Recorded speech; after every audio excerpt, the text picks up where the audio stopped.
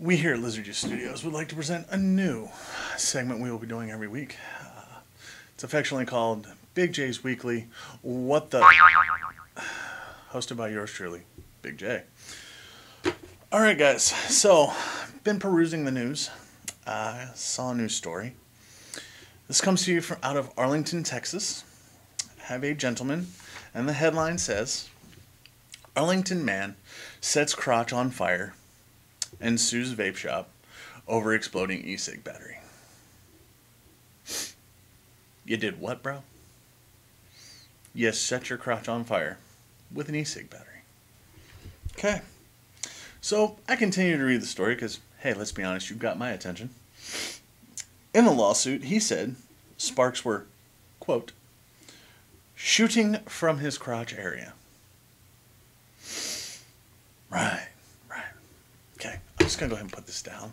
This is why you don't walk around with batteries just all willy-nilly, if you will, in your pocket. Because if you carry keys, which most of you do, change, again, most of you do.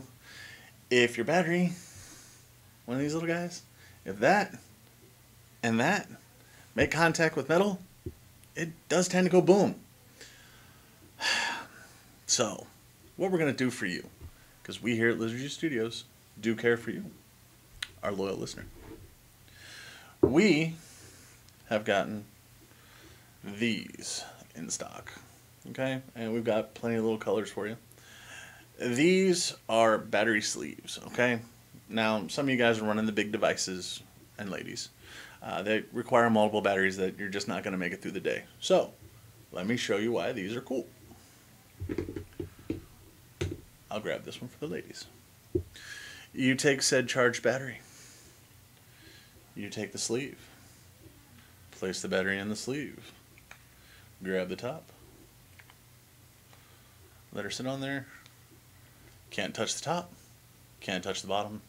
And let's be honest, it looks cool.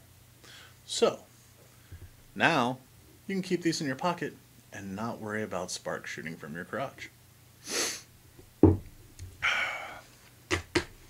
This has been Big J with your weekly what the...